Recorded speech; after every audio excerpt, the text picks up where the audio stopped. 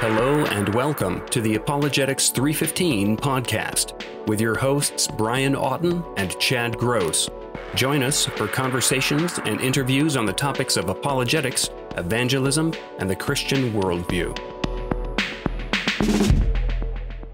Try to understand, this is a high-voltage laser containment system. Simply turning it off would be like dropping a bomb in the city. Hello and welcome to the podcast. This is Brian Auten, and I'm joined by Chad Gross. How are you doing this week, Chad? I'm doing well. Been kind of a crazy week. I have a student teacher in my classroom, though, so she teaches for half the day. So that is really nice. So I've had a busy week outside of school, but school's been a little more laid back. So I appreciate that. How about you? How are you? Been a lot of snow this week. A lot of snow. It went below freezing this week, and it was not pleasant. Now, do you like snow? I can never remember that. Are you a snow guy? I don't mind it, except that I don't like working when it's snowing because I'm outside quite a bit in like a workshop. Right. Over here in Hagerstown, Maryland is where I'm at. For anyone new to the podcast, we have not gotten any snow. And I mean, not anything. We had a dusting, but it barely rose to the dignity of being called a dusting. You know what I mean?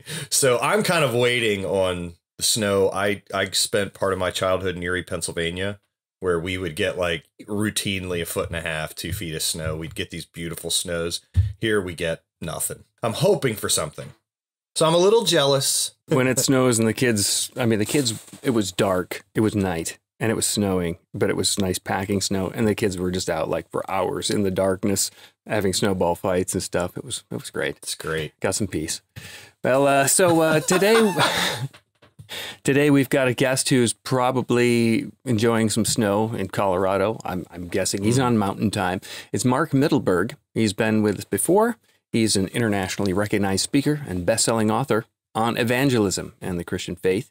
He's written several books, including Confident Faith, Building a Firm Foundation for Your Beliefs, The Questions Christians Hope No One Will Ask, and the one we'll be talking about or centering our conversation around today called Contagious Faith, Discover Your Natural Style for Sharing Jesus with Others. Mark is the executive director of the Lee Strobel Center for Evangelism and Applied Apologetics at Colorado Christian University. You can find more about that at strobelcenter.com, and they offer accredited online bachelor's and master degrees, as well as certificate courses. Today, our conversation will center on Mark's book and training course, Contagious Faith. Looking forward to talking to Mark about evangelism. Yeah, I really appreciated the book, Contagious Faith. Over the years, since becoming a Christian, I've always been interested in talking to people about the gospel and their beliefs. And one of the things that I found is, it's in my experience anyway, is it seems, depending on who you read a different style of evangelism. And what the trap I have fallen into in the past is that I read and then I think, oh, okay, this is how you do it. This is how you do evangelism, you know? So I try it that way, but it doesn't necessarily feel natural. It's almost like, as a teacher, sometimes I have to teach a lesson plan somebody else wrote. And I don't like that. Yeah. Because it feels like it's not me, you know? And so one of the things I love about Contagious Faith is it presents 5 different styles of evangelism. Even talks about how some of these interact with one another, but that once you find your own style and you're confident in that, then you're going to feel more confident in sharing your faith. And so I would really say that if someone wants to pick up a great book about evangelism, I would put this one and Greg Koukl's Tactics kind of at the top of my list, because I feel like Tactics get you going like right away, regardless of your knowledge level. But what I like about Contagious Faith is this is going to give you the tools that you need to not only discover your own style, but also the tools you want to learn more and to even go further in sharing your faith and growing in your confidence. I like how it is kind of made it okay to approach evangelism in a certain way, because as you mentioned, when you've been around certain influences, you think, oh, well, I have to do it that way. Even though it's not your style, you think, well, because they're really effective in this methodology or approach, that if you don't do it that way, that, oh, you're compromising, or, well, you're not supposed to friendship evangelize. That's a cop out. I would always feel guilty Sure. if I'm in my mind, I'm thinking, well, I just need to be friendly with this person for a while, and all the time having this false sense of guilt, like, oh, Brian, you should be talking more about the gospel or something. And it's not like the Holy Spirit saying that at that time. It's more like this expectation that I need to live up to someone else's example or their strength. So in a way, it's taken the pressure off to try to do it like someone else, because it demonstrates that there are different natural styles.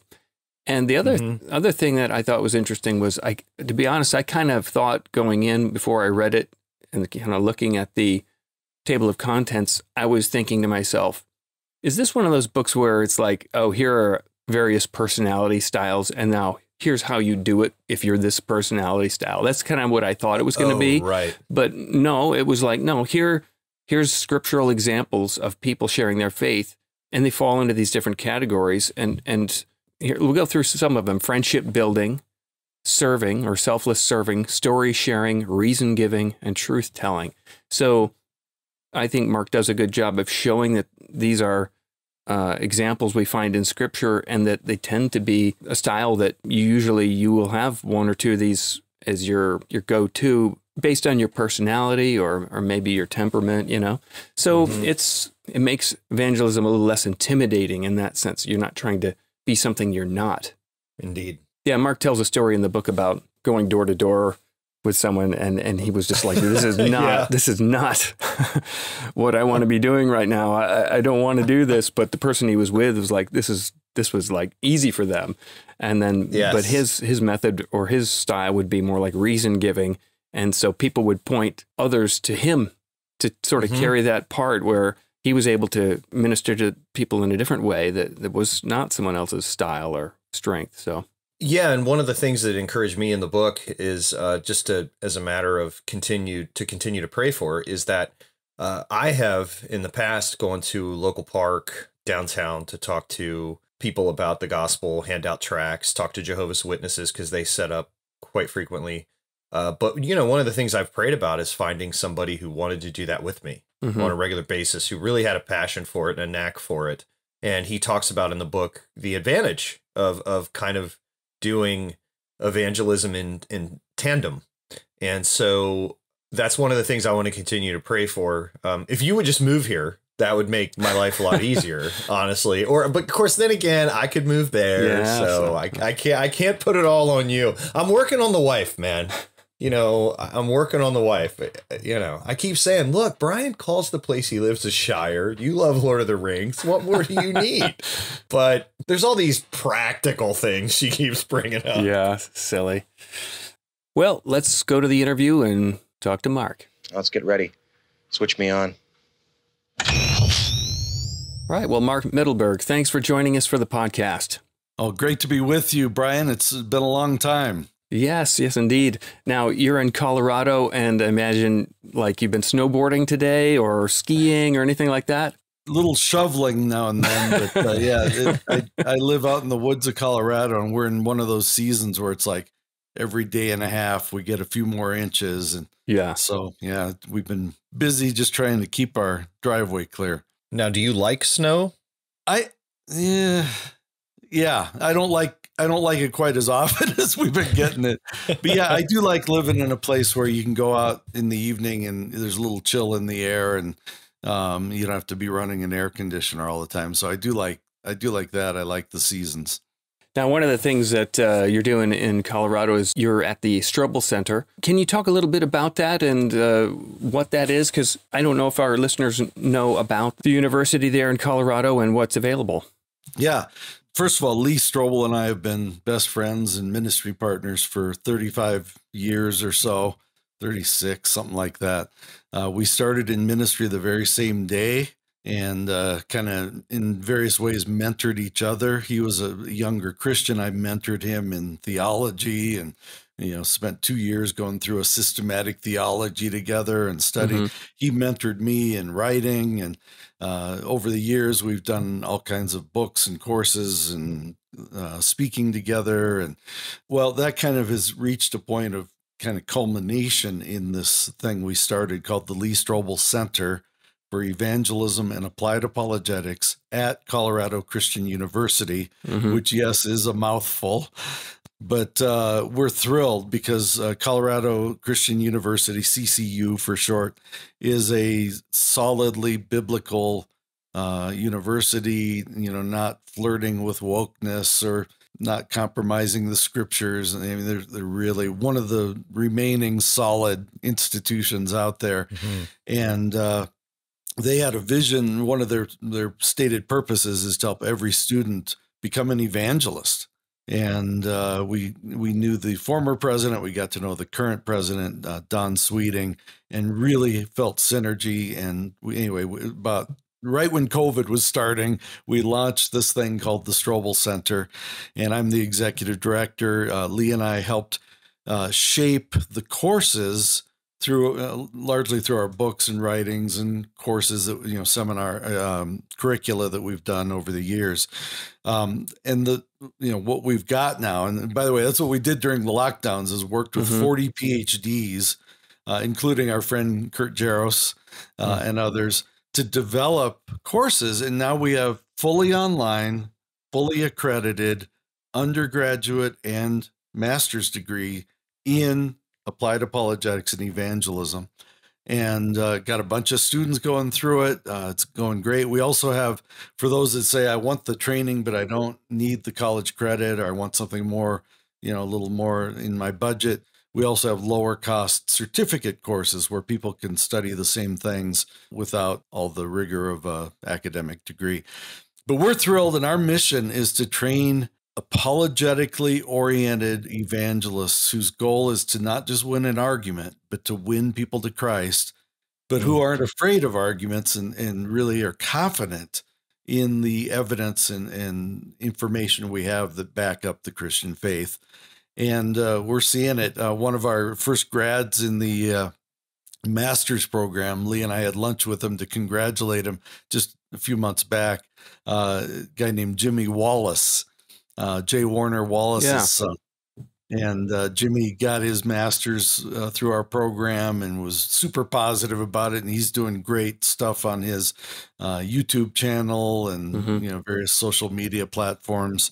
And so, I mean, he's an example of the kind of people we want to help train and ignite. I mean, he was already ignited, but we want to help unleash people to do effective, thoughtful outreach in a culture that's headed the wrong direction. Yeah, cool. Well, we'll link to that in the show notes, strobelcenter.com. A huge impact that has been made with both Lee's and your work and books over the years with the Case for Christ, Case for Faith, sort of genre of apologetics books. But then there's been a number of books you've written as well, or worked with Lee and others about evangelism and making that more accessible and approachable for people who, I think evangelism is something we all like to hear other people stories about.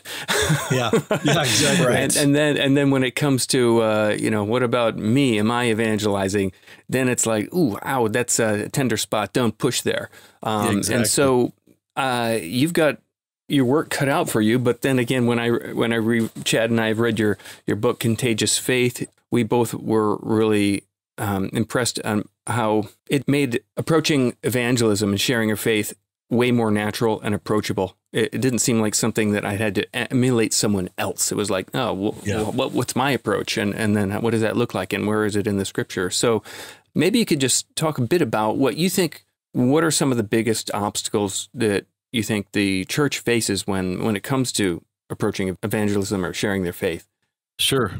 Yeah, I think there are two. One you've kind of alluded to already. I mean, most of us, if you're a true believer, you have the Holy Spirit in you, you know the scriptures, you know evangelism is important. You love to hear stories of, people coming to faith. We love evangelism when someone else does it.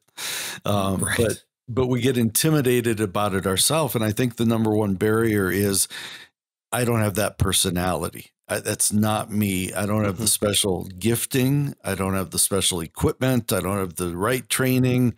And I think Satan turbocharges that sense. I mean, he whispers in your ear, like, maybe when you read all those Christian books you have stacked up on your nightstand or in your bookshelf, maybe after you get your master's degree in philosophy of religion or apologetics, maybe when you completely stop sinning, then you could go do and we all feel inadequate. All of us feel inadequate for the task, and it's because we are. But Jesus said, go anyway, go into all the world and I'll be with you. My spirit will work through you. And of course we have truth on our side and so on. So that's a lot of what I deal with. That's the number one thing I deal with in the original materials I did years ago called Becoming a Contagious Christian. And now the completely reworked, updated stuff called Contagious Faith. And it's to help ordinary Christians like me and you realize there's a way we can do this that could fit us, could fit our personality. But to finish answering the question, I think the second biggest barrier is we haven't done the work of preparation. And so I'm not saying you have to get a master's degree to be prepared. I'm saying, there is something to being ready. And 1 Peter 3:15 says, be prepared to give an answer. And a lot of us kind of deep down know I haven't done the preparation. And so, again, that doesn't have to be super in depth. I do like a quote from a fellow evangelist who says, if you know enough to know Christ, if you know enough to be saved, you know enough to share salvation with other people, to share Christ. So I agree with that. But I also think our confidence grows when we kind of think through what would I say, or, if someone says, what's your story? Well, how can I kind of summarize that? The Bible's a big book. Give me the bottom line. What is this? What's the real message? Well, a lot of us get intimidated because we haven't thought through how to summarize, and it's not hard to summarize, but we need to think that through and get ready. And again, that's the goal of both the Contagious Faith book and there's a 6-week video training course for small groups to do that together. Well, before we get into talking about what's unique about your book, because there are some unique features about it, is you mentioned there how there are people who are Christians, but they are resistant to evangelism. I know that I got saved when I was 25. I'm 46 now, and evangelism has just always been something I've been interested in doing. But it seems to me that I get a lot of pushback from Christians who want to say things such as, well, I have my testimony. That's all I need. Or another thing is, well, some people enjoy those intellectual arguments and engagements and things, but I'm more of the nature of experience.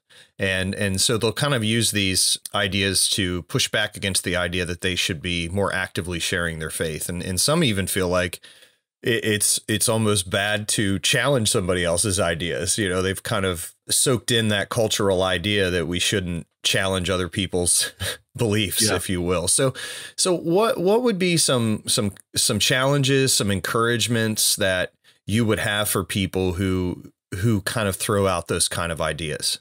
Good question, Chad, and lots of things could be said. One that strikes me with the last part of what you said, where you really shouldn't challenge people's ideas. Well, the person who's saying that is challenging our idea, right? That's a great point. Well, and not really even our idea. Jesus' command to go into the world and make disciples. That means help them, come under the discipline and obedience to Christ. And he's going, I think that's the main reason he left us on this planet, is to tell people. And it's good news that there's a savior. We are sinners. We need a savior. There's good news. But with that is the challenge that you need to submit to the God of the universe, the God who made you, the God who died to redeem you. you need to say yes to him, and don't call yourself a Christian and then say to Jesus, I'm not going to do that. I don't agree with that. I think it's wrong to tell someone else they're wrong. Well, now you're telling Jesus he's wrong, and you're telling everyone in the church who's trying to follow his mission that they're wrong. So ultimately, you're going to tell someone they're wrong. Why don't we tell the people that Jesus told us to go to and tell them they need something different? So that's one thought. Yeah, it's helpful. Yeah. It really gets to the core of what my book is about, and that is there are different approaches. There are different, right in the pages of the New Testament, they took different approaches, and that's, I call them faith sharing styles. And some people are more testimony oriented. And so great. I call it the story sharing styles. Share your story. Some people are, and that's actually pretty related to the experiential. It's like, here's my experience with Christ. Now, I do put cautions in the book. When you share your story, don't just keep it subjective and don't keep it, all mysterious. I was walking on the beach, and it was late one night, and then it happened. And now I know Jesus, and people are going, well, where's this beach? What time of the night do I need to go? And, it has to be biblical and transferable. So yeah, I was on a beach, I was walking along, and I sensed God was speaking to me. I sensed that what Scripture says is true, that I've been running away from God, and that it was time for me to turn back to him. I sensed it was true that I'm a sinner and I've offended a holy God, but I also sensed that it was time for me to trust in Jesus and his death and payment on my behalf. See, now what you're doing is using your story to load in the message of the gospel. And I would just remind those folks that, Romans 1:16 says the gospel is the power of God unto salvation. Your testimony can encompass the gospel. It should, but it's not just, I used to be this, now I'm this, God bless you, be at peace. No, what I found was the gospel. I found the Savior, and what I found you need to find, you need to look into. So that's part of what I would say to that person that's more the story sharing. But maybe it would help to back up and talk about just what these styles are, because I see at least 5, and there may be more, but at least 5 approaches to sharing our faith in the pages of the New Testament that I think can be liberating to all of us as believers. Yeah, that'd be great. And it might help to put a backdrop, because I know as our listeners listen, they're going, okay, this guy's been writing on evangelism forever. He's probably one of those guys that just grew up loving it. It's natural for him. Actually, quite the opposite. And I, pretty early in the book, tell the story how uncomfortable I was. And I mean, I'm just a kid that grew up in a rural state, up in the frozen tundra in the state of North Dakota. I came to Christ at age 19. I didn't have any special training or any of that, but yet I knew I was supposed to share my faith. I knew we are here to spiritually impact others. And I stumbled around, and God would use me in spite of my ineptitude. I finally, later, when I went to grad school, I ended up doing a summer. I kind of naively signed up for a summer tour of duty, serving a church in London, England. And showed up all, kind of green, like, hey, what are we going to do? And they're going, oh, we're so glad you're here. We're going to knock on doors and tell people about Jesus all summer. It's like, oh, boy, what did I sign up for here? And so I've been through the school of hard knocks. I know what it is to be really uncomfortable. And honestly, even though I loved the people, I loved the church, I had some good experiences there, it did not fit me. And by the time I was on the airplane flying back to the US, it was like, I'm done with evangelism. This is not my thing. And I was at this time getting my master's degree in philosophy of religion at Trinity Evangelical Divinity School. I knew I loved apologetics, but I thought this evangelism thing is not me. Well, I needed to learn some new things, and that's what I share in the book. And what I began to realize is apologetics done right is evangelism. In fact, I like what J. Warner Wallace says, evangelism in the 21st century is spelled apologetics. But that's also J. Warner Wallace talking. That's me talking. That's Lee Strobel talking. That's probably Brian and you guys talking. We love apologetics, but that's just one of the 5 styles. And here's what I learned, and here's how I distill it. Some people are more friendship oriented. They're more relationship oriented. They're like Matthew, the tax collector who comes to Jesus. It says in Luke 5:29 that he had a big banquet at his house, invited the tax collector friends and the new disciple friends, and Jesus had a big party. Well, he was the friendship building style. And I think some of our listeners today, that's them. They're just relational. They like hanging out at, a coffee shop or a pizza place or having people into their home, and they build natural relational bridges with people. And I say, wow, use that. That's probably the most broad style. And Jesus used it. He was a friend of sinners. He would reach out relationally to people that the religious establishment wouldn't touch, literally. And yet he did, and broke down the barriers, and God used that. And we call that the friendship building style. The second one I talk about in the book is the selfless serving style. And the example is Tabitha in Acts 9, who made clothing for needy people in her community, kind of used her service. She served with her hands in the ways that made people's heads turn heavenward, kind of like a first century Mother Teresa. And I see that as an important approach. But it's not just serving or serving silently. I think the church has grown a lot in the last couple of decades in the area of missional Christianity, that we don't just, love with our words, we love with actions. We help people in tangible ways. I couldn't agree more, except I think there's been a pretty sharp pendulum swing. Instead of telling people about Jesus, instead of confronting ideas or debating truth or any of that, we're just going to serve people lovingly, and maybe they'll come to Christ. That's the danger in this style. Right.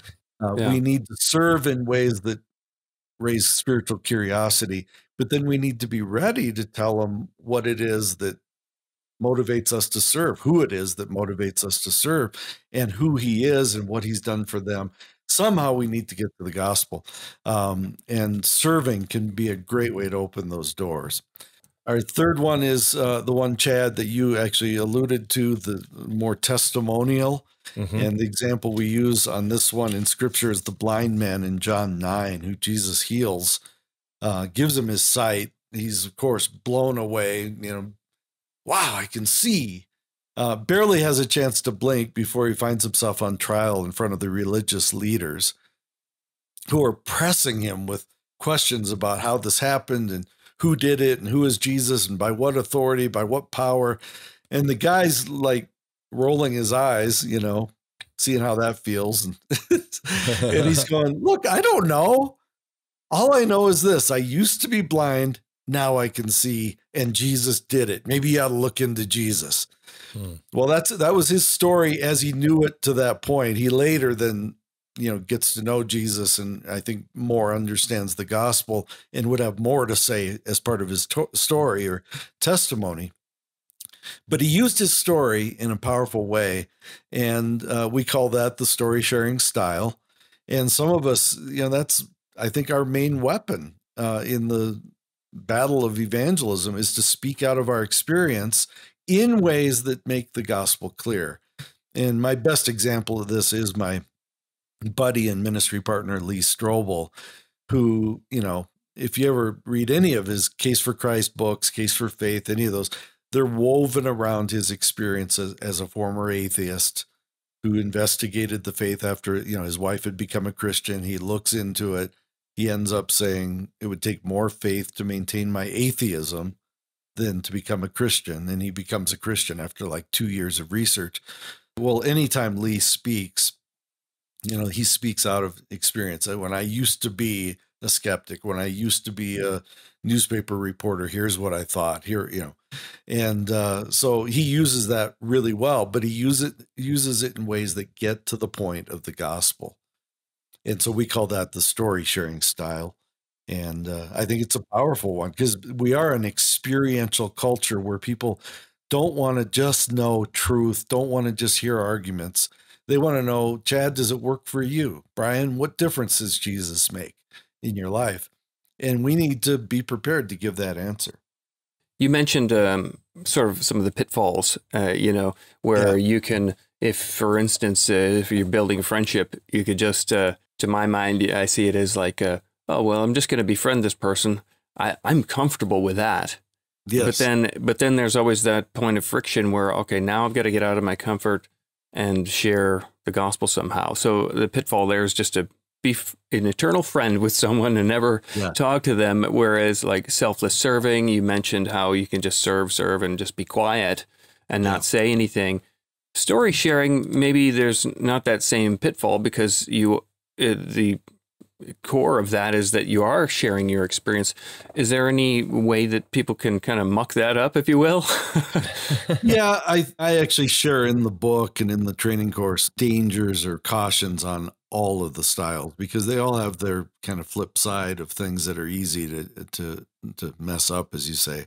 Yeah, so with the story sharing style, I think one of the dangers is to become real subjective about it, kind of play into the culture where you say, well, this is what happened to me. And then you get that typical response of, well, I'm so happy for you. I'm glad, Jesus is what works for you. And, for me, it's more meditation or crystals or Buddha or I'm just, I just try to be a good person or whatever. That's where we have to have the guts to say, you need to know Jesus came, and he came for all of us. And yes, that's my story of how he changed my life. But Christ, all of us need Christ. We are all sinners who need a savior. That's where you get more to the gospel again, more to the story that God made us. We're fallen. We're sinful. We need a savior. We can't pay for it ourselves. Meditation isn't going to take away the mark in our soul, nor will other religions. You can get into Buddhism. The Buddha himself said, I am not a savior and there is no savior. You can get into all these other things. There's only one solution where God became one of us and paid the penalty for our sins. So we have to have the courage to go from our story to them, to their story, to their need. And not in a pushy way, not, you meditate and it helps your blood pressure go down. Well, that's great. But, Jesus talked about meditating, or the Bible talks about meditating on the word of God and truth. I think meditation will go a lot further if you're focused on the right things and if you're turning to the right source of strength and power and to the truth of a God who loves it. It's somehow, I don't know if those are the best words, but somehow to steer it back to the objective truth of the gospel. And yeah, Brian, going back to the other ones, the relational one, boy, the temptation there, like you say, is kind of hang out, and people say, well, I do relational evangelism. And the truth is they do relational and leave the no evangelism part out. Yeah. But I would go back to that one and say, I call this the friendship building style of evangelism. What kind of friend are you if you spend years hanging out with someone who's lost, someone who doesn't know Christ, someone who's lost in their sins and destined for a Christless eternity? What kind of a friend are we not to tell them, what, there's good news. There's a solution. There's a savior. And I love you enough to tell you the truth, even if you're a little resistant. And I think there's ways to ease into that. I remember a friend of mine named Nancy, her dad was on his deathbed and he was always resistant to spiritual conversation. And she said to him, Dad, he was really near death. She said, Dad, I know we have like this unwritten rule in our family that we never talk about God or spiritual stuff, but with your permission, I would like to talk about it now. She said, would it be okay just for a few minutes if he said, yeah, I guess, what could it hurt? Yeah. Okay. And he kind of opened the door just enough. So it was a winsome way of kind of getting clearance. And then she proceeded, and the conversation deepened. She ended up leading her dad to Christ on his deathbed. Amen. But it takes the courage to go that next, that, as one guy said, the next, the last 10%, where you say, I know, this is real in my life. I know, this is important. We need to talk about you. Yeah. And you'll go into it with fear and trepidation, but Jesus said, lo, I will be with you always. So, we just got to remember, this is God's idea. It's God's great commission. It's the mission he gave us. This is not us trying to, change people. It's us trying to cooperate with the Holy Spirit to see him work in other people's lives. Mark, I feel like, there's plenty of people who have friendships where they've not breached the subject of spiritual things. And in the book, one of the cool things you do say is that, when you're making a friendship, drop hints along the way so that it doesn't become a big awkward thing. Like, we've never talked about this for so long. So you should let them know up front that you're a Christian in some way.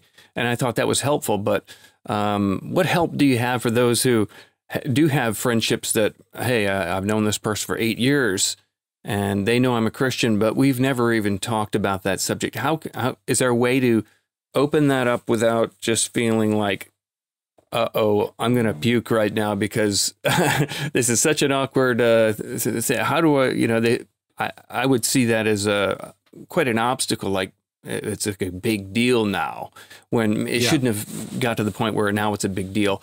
Any suggestions along that line? First, let me just underscore the first part of it. That's why we don't want to wait 8 years. Because the longer you wait, the harder it gets. Because then you're going to say, well, let me tell you about the most important part of my life. And they're going like, since when? And so it's so much easier and better, if we just drop hints, mention, sorry, can't do that day. I'm at a men's retreat with our church, or I'm going to be at church that morning, or I'm whatever, or mentioning a book you've read, or, a great podcast you just listened to that was super encouraging, just to drop that stuff out there and put it, and they may not pick up on it. They may not want to talk about it, but then it kind of clears the air. At some point you can have a conversation because you've been more open about it. But back to your question, Brian, what do you do if you haven't done that? I think prayerfully, look for an opportunity, and it might even be say, hey, let's have coffee, let's have breakfast together, and then sit down with them and, say, I wanted to get together today partly to apologize for something. And they're like, what? Yeah, you go, well, there's a part of my life that is so important and I think could be so helpful to you that I should have talked about this years ago. And yet I'm kind of, learning how to talk about it. And it's kind of, I don't want to offend you. And, I'm a little nervous. I'm a little nervous right now. Just be honest with them and say, but I just want you to know that Christ has changed my life. And, I'm not coming to you saying, you got to get religious. You got to, start going to church 5 times a week, or that's not what I'm saying. But what I have found in Christ is so important and so helpful in my life. I apologize for not sharing it with you sooner. And if it's okay, I'd like to talk about it now. I think just something like that. It may not need to be quite that intense, but just to say, there's something I've often thought about saying, and I should have said it earlier, but could I talk about kind of the spiritual side of my life for a few minutes? Most people are like, sure.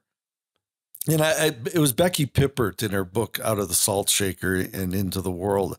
She tells a story about just this kind of situation where she finally just said to the friend, I've wanted to tell you about this a number of times, but I've been afraid because I didn't want to offend you. And the friend said, it's so refreshing to finally meet a Christian who understands that you guys offend us.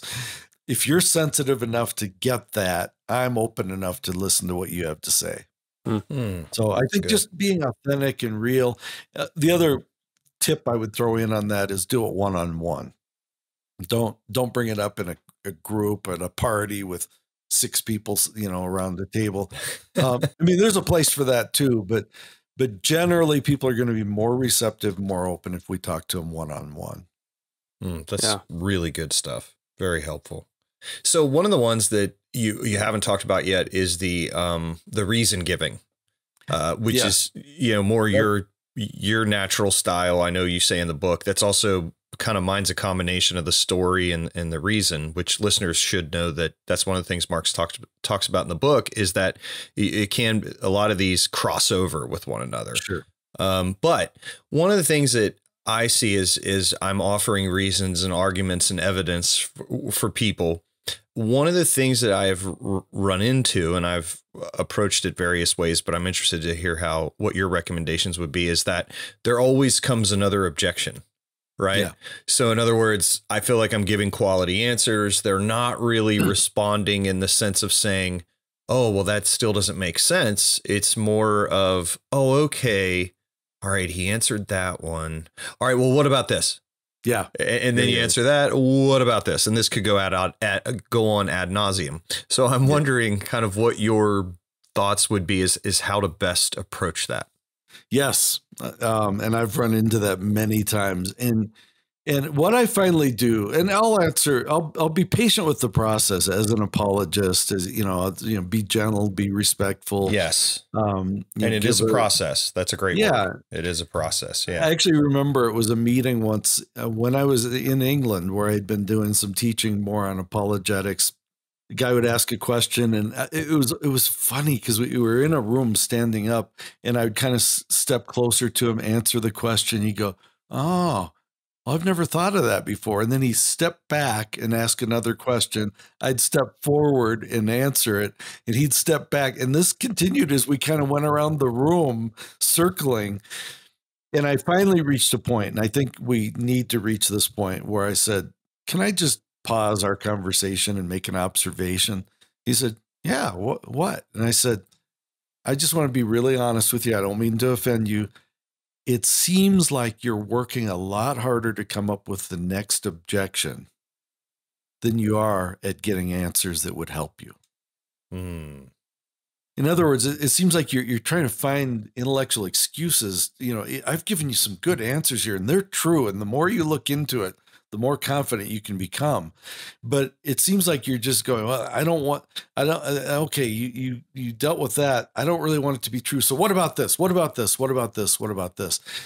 And I said, when I see someone doing that, I said, I sense that there's an underlying issue going on. And it's probably more of a personal issue. Perhaps something you don't want to give up or change because, if you gave your life to Christ, he doesn't want that in your life. Or maybe you just don't like the idea of a God leading your life or controlling. What is it that you're afraid of that makes you keep coming up with all these objections? And I don't remember the exact, this is many years ago. I know it was something of a moral nature. And I've heard Josh McDowell tell similar stories where, a guy kept talking about the manuscript evidence and you're throwing objections out. And he finally said, what are you hiding? And the guy goes, "Well, I'm living with my girlfriend. I don't think Jesus likes that." He goes, "That's your issue." So, and it doesn't mean they don't have any intellectual issues, but it's almost never just intellectual. It's usually, it can be an area of sin they're trying to protect, and we have all these quotes of famous atheists, Huxley and others, they don't want it to be true. Or it can be that they were hurt. That'd be more like Templeton, the atheist in Canada that Lee Strobel interviewed in The Case for Faith.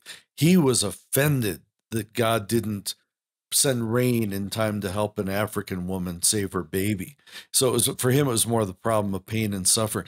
So I think that when we can get to what that personal issue is, there's other famous skeptics that, their wife left them and that ticked them off at God, or, those kinds of stories.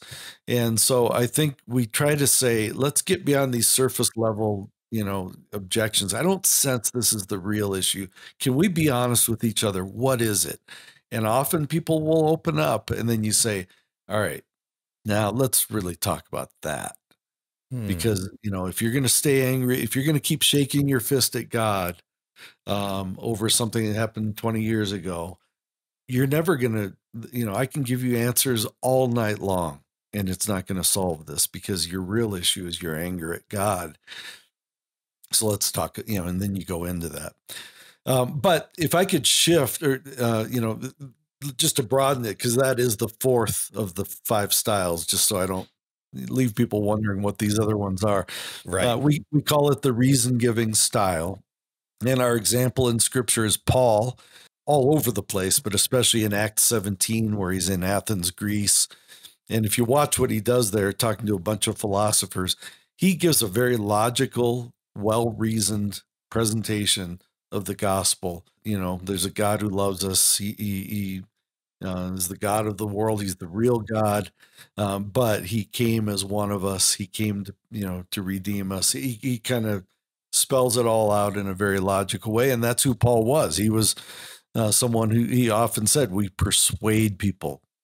We take thoughts captive. We bring thoughts in subjection to Christ. That's 2 Corinthians 10.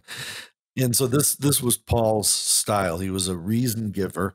And this is what liberated me after that summer in England, coming away going, that direct style, kind of confrontational evangelism is not me. I love it when other people do it. I celebrate those who have that style. It's not mine. That's, by the way, the 5th one, which I'll get to in a minute. But I began to realize that my apologetics was my evangelism style.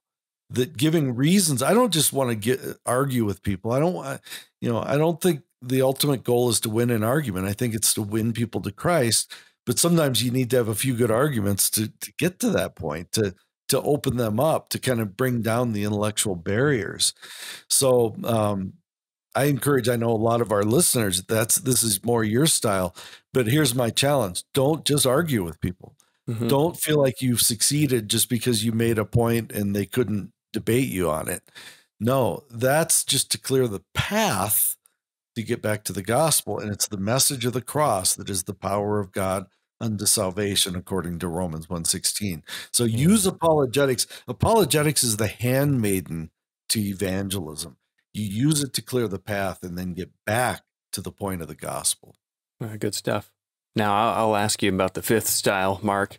Yes. Truth-telling and I see this as like more of a direct, bold, to-the-point style. Can you explain that one? The truth-telling style, I mean, we're all supposed to tell the truth, and we all have a mission.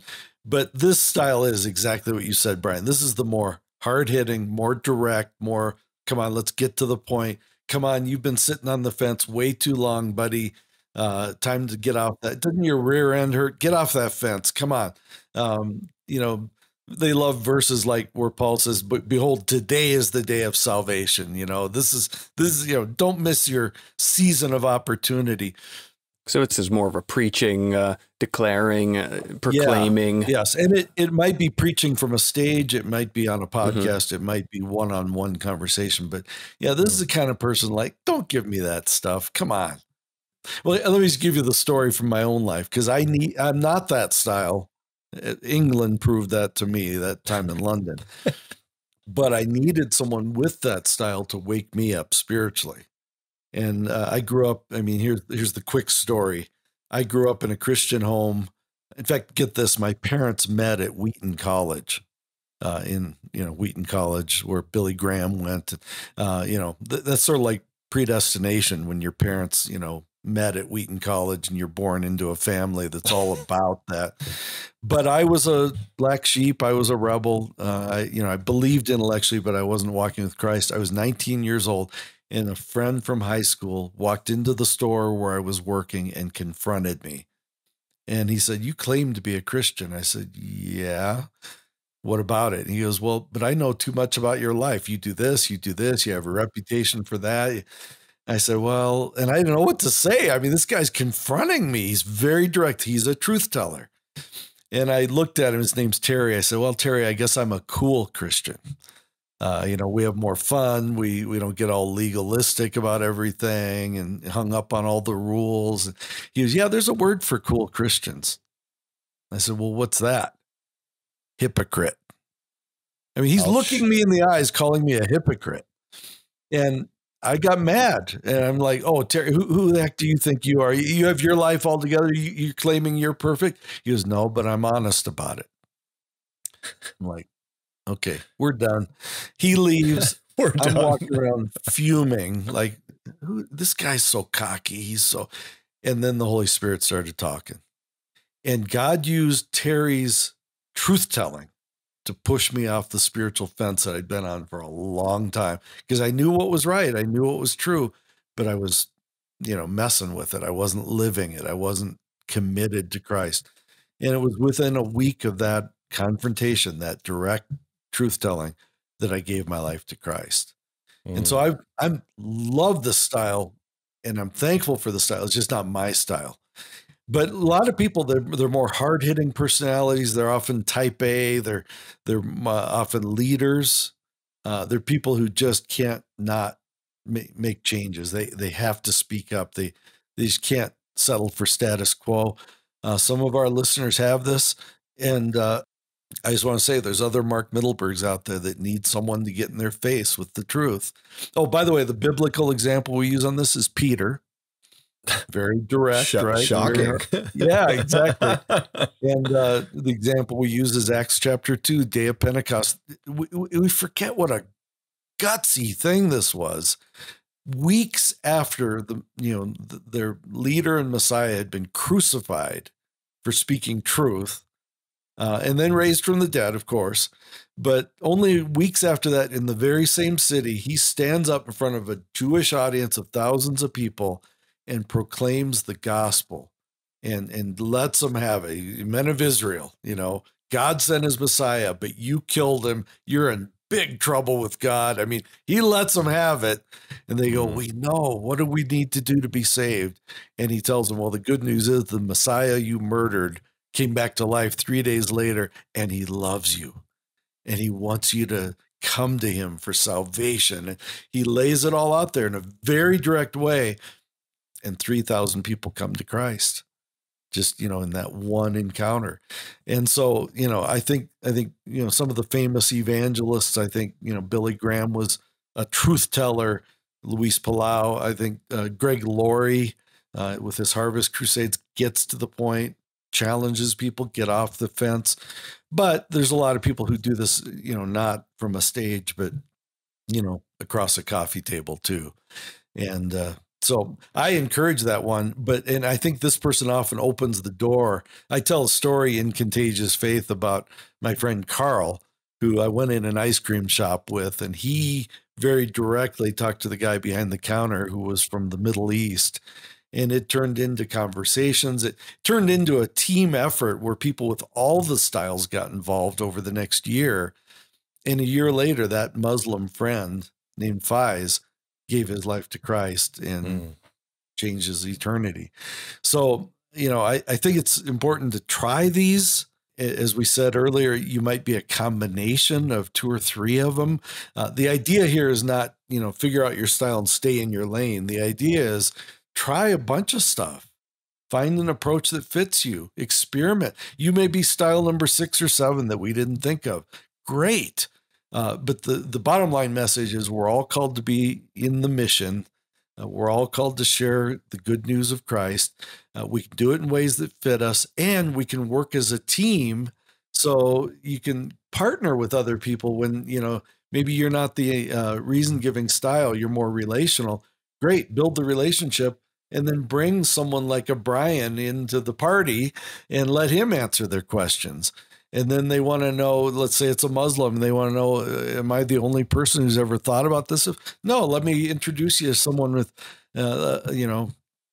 someone like a Nabil Qureshi when he was alive, and let him tell you his story. Here's his book. He had the story sharing style in part. So you see how we can work as a team together, playing to our strengths, in ways that can be used by the Holy Spirit to help lead people to the gospel and to faith in Christ. Mm-hmm. Now, I see this, as you mentioned, like everyone sort of has their own zone where they might be more natural in. When I look at it, I also see this idea of, well, you know, with this person, I think this approach is going to work better, so I need to use that approach. So maybe it's not my forte, one thing or another, but I might be able to discern from my interaction with someone that, hey, you know what, I need to just go and tell them the truth, even though I would want to just explain things to them or, you know, be their friend or something. They need to, maybe there's certain styles that people need in the same way that there's certain things that we're more naturally given to, you know, our own style, that this is what someone needs at that time, you know? Yeah, excellent question, Brian. And we certainly, that's true. When we're out there trying to share Christ, we get in situations where we're going, I think what this guy needs or this gal needs is something I'm not that good at. So what do you do? And I actually, in the Contagious Faith book, I have a whole chapter on what do you do when the situation doesn't fit your style. And my main answer is what I was just mentioning a minute ago. And that is, often we can partner with other people. We can say, you've just got to meet my friend, you know, Brian, who can answer these things. You know, I'll study with you. I'll do my best, but I got a buddy who loves these questions. How about the three of us have a meal or have coffee next week? So you don't push it off. You know, you keep the process going, but you involve other people. That's answer one. Answer two is, there will be situations where God just says, I want you to stretch here. I know this isn't your most comfortable kind of thing. I tell the story in the book, in Contagious Faith, about my Uncle Morris, who was near the end of his life. I was in a situation where I was a young believer when this happened, but I just sensed this guy needs to be confronted with truth. And I'm not the the truth-telling direct style, but I'm, you know, God's calling me to do this anyway. And I stretched and he helped me, and the Holy Spirit used it. I don't know if Morris ever came to Christ, but I know I delivered the message I was called to deliver that day. So yeah, sometimes you have to stretch, but from my experience, for all of us who are freaked out by evangelism, generally we can play to our strengths and find situations where we can be used in those, and then pull in other people. The gal who cuts my hair, I just got a haircut yesterday, and I've been working on her for about 3 years. And there's parts of what she asks and needs that I can answer. And there's parts of it that I'm not the right person. So I'm trying to introduce her to Kathy, who lives in my neighborhood, who was the first person that I talk about who came to Christ in the book, or one of the early ones. Kathy, my neighborhood. But Kathy, and I think she'll really help my hair gal. So I always am trying to pull in other people as well. It's good stuff. Really, one of the things I really appreciated so much about the book was how, regardless of what style that you shared or were talking about, you have a great emphasis on you need to get to the gospel. Right. And of course, we've highlighted that numerous times throughout the interview. But one of the things, and I was telling Brian pre-interview, that I so appreciated about the book might be my favorite part. But then whenever you say your favorite part later on, you go, maybe that was my favorite part. At least that's what I do. But might be my favorite part is when you talk about the gospel that we actually communicate, and how today we have a much narrower gospel a lot of times that we share than the gospel that Jesus and his apostles would have been communicating. Can you kind of expound on that and explain that a bit? Because I think listeners will find it equally fascinating. Yeah. And it's so funny, when I was writing the book, I thought I think it's chapter 8. I thought that'll be the easy one. That's on the gospel. You know, I've been teaching this for decades, so I'll whip through that one.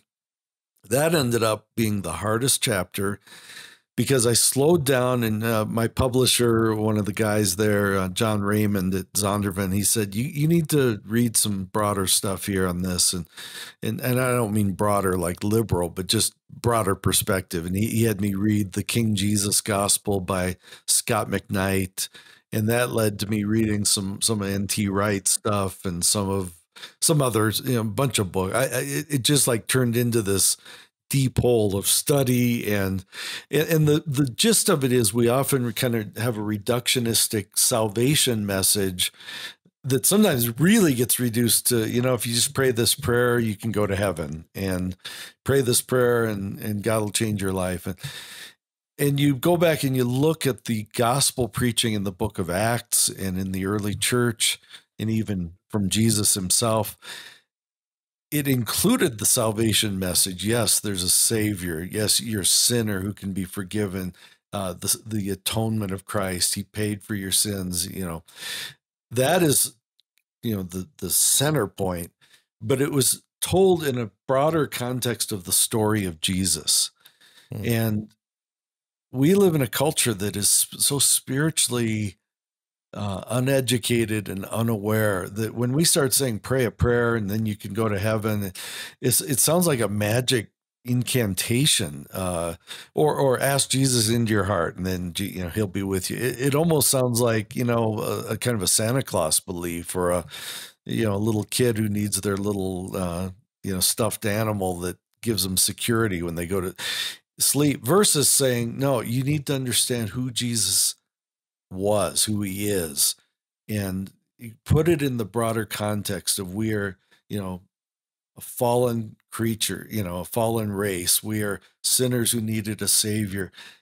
The Bible promised the coming of a Messiah / Savior who would be Emmanuel. He would be God with us. He would come and not just teach us, not just show us the way, but he would come and, as Jesus said, give his life as a ransom for us. And Isaiah 53, of course, 700 years earlier showed that he would come and be our substitute. He would pay for our sins. So the broader story of how Jesus came, what his mission was, he came to seek and to save that which was lost, and to lay down his life as a ransom. He did it. He died for our sins so that we don't have to. He rose to give us life. And it's in that broader story that the gospel has power. And once they understand that, to say, but it's not enough just to know about Jesus or to hear this story, not enough just to nod your head. I teach the illustration in the book that's like me. I'm flying out on Monday to go teach in Louisiana. Well, it's not enough for me to believe airplanes fly. It's not even enough to hang out at the terminal at the airport. I have to climb on board. And so that's where we get to salvation and say, you need to know about Jesus. You need to believe in Jesus, but you need to climb on board with Jesus. You need to ask him to be your forgiver and your leader, to, give you his salvation, to apply his death on the cross, that payment to your sins. And basically, it's the great exchange. You give him your sins, he gives you his righteousness. And if you do that, and that's the point I was getting to with my hair gal yesterday after the haircut, I just said, it's, we talk about this stuff, but don't get the wrong idea. This isn't just about understanding more. It's not about just reforming your behaviors. It's about reaching a point where you have a spiritual birth because you realize, I'm dead. I need forgiveness. I need salvation. So the salvation message is part of it, but we need to put it in that broader context. And I think it's chapter 8 where I really explain that in more detail. And then I give a bunch of practical illustrations that really help get to the point when you have a shorter time, you don't have time to go into great depth. I still believe in having, quicker, easier ways to convey it. Yeah, that's great. All right. Well, this has been a great conversation, Mark, and our time has flown. And before we go, I want you to just tell our listeners where they might be able to find the resources for the Contagious Faith book. Of course, we'll link to these in the show notes for those who are listening. But tell us a bit about the 6-week training course and what that entails. Yeah. Well, first, just the question where to get these materials: Christian bookstores, Amazon, christianbook.com. Barnes and Noble, they all have this. But I also want to mention the publisher has a website that where there's discounts for quantities, and really cool on this website, there's a little questionnaire you can do on your smartphone to help take this questionnaire and kind of test what your style is. So maybe you're hearing this and going, I'm not really sure. Well, here's the website. It's contagiousfaithbook.com. So it's just the title of the book, contagiousfaithbook.com. There's the questionnaire there, and then you can also order the book or the training course. And just briefly, the training course is it's the same material, but in a small group discussion format. It's a 6-week curriculum, and I have videos, like 20-minute videos for each of the 6 weeks, where I talk about the material, illustrated. I tell some stories that aren't in the book, on the videos. And I do interviews where I talk to people who, model or are great examples of these different styles. So I interviewed Lee Strobel about the story sharing style, or Elisa Childers talking about the reason-giving style, and Greg Steer, a real hard-hitting evangelist who started the ministry Dare to Share. I interviewed him about the truth-telling style, and so forth. So that's for small groups or classes at churches. You could do it just as a couple of you could do it together. But that training course really helps you flesh out these ideas and try some of the ideas, try some of the skills in the context of community where you can get encouragement. So I hope people will check those out. I think it can really be liberating, especially if you're afraid of this. I think this will help lower those barriers, and I hope unleash a whole bunch more of us to share our faith. Amen. And, maybe there's small groups out there who are looking for, what they're going to be doing next, and maybe themes that they want to cover. This might be a great resource for that as well. So we'll point people to that in the show notes. And again, Mark, it was a pleasure reading your book. It was very enjoyable and challenging, and great to have you on and talk about it, and wishing you all the best with the Strobel Center and everything you're doing there at the university. Well, thanks so much, Brian. Thanks for your pioneering work, especially online with Apologetics. And I appreciate you and all you guys are doing, and my new friend, Chad. So thanks, you guys. Yes, it was nice to meet you. You too. Thanks for listening to the podcast. If you have a question you'd like us to address, or just a message for us, feedback, good or bad, you can either email us at podcast@apologetics315.com or leave a voice message for us using SpeakPipe. Just go to speakpipe.com/apologetics315 to leave us a message. And remember, if you include a Ghostbusters quote in your question, we guarantee that we'll read it on the podcast. We also ensure up to 50% better quality answers. Also, if you've enjoyed today's podcast, please leave a review in iTunes or the podcast platform of your choice. And please share this episode with a friend if you found it useful. Remember, you can find lots of apologetics resources at apologetics315.com, along with show notes for today's episode. Find Chad's apologetic stuff over at Truthbomb Apologetics. That's truthbomb.blogspot.com. This has been Brian Auten and Chad Gross for the Apologetics 315 podcast, and thanks for listening.